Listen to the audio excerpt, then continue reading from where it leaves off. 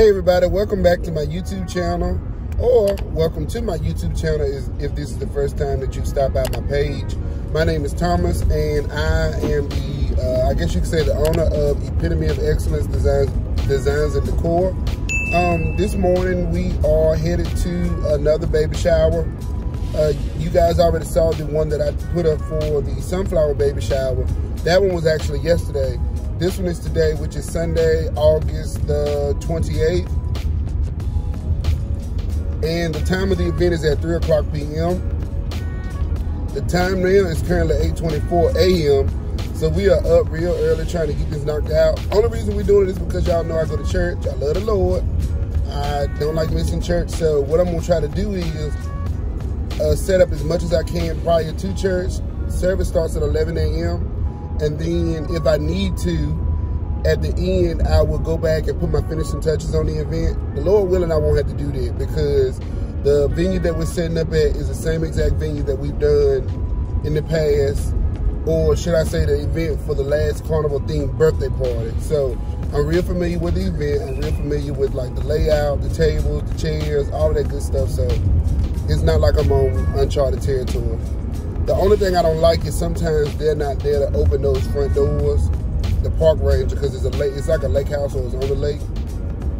They don't be there on time to open the doors. So we wanted to get up early and make sure we catch them, so we can have those doors open prior to 9, because they don't really supposed to open them until 9, and get as much started as we can. Everything, as you can see, is pretty much prepped. The balloons, the baby name blocks. I got the car loaded down. If I told y'all I had a throne chair in this van, would y'all believe me? Well, I got a throne chair in the van back here. It's laying down. The mother only wanted a throne chair for herself. So I did grab that. It's not my throne chair. I know y'all gonna probably ask, where you get your throne chair from? It's not mine. I rented it from another local event designer. So I'm gonna get me some though. Y'all seen in the last video, I got my egg chair, so I'm gonna get me a throne chair. But anyway, hopefully this baby shower won't take long to set up.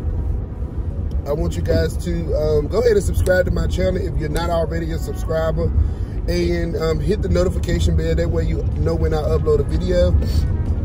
I normally try to upload on the weekends, maybe Friday going into Saturday, so you guys have some content to sit back, relax, and watch on the weekends, or even on Sunday. So go ahead and join the tribe, y'all. So if you do have any questions, go ahead and leave them in the comment section of this video.